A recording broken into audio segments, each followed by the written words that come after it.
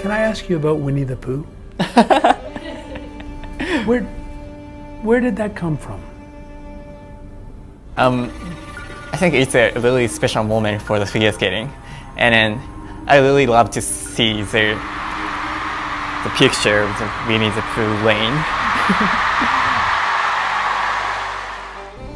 It's really special for me. Is it at all a superstition for you?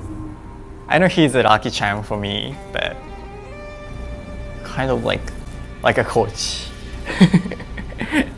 Because he always watch my performance, and he always with me for every competition. So I'm really glad to see his face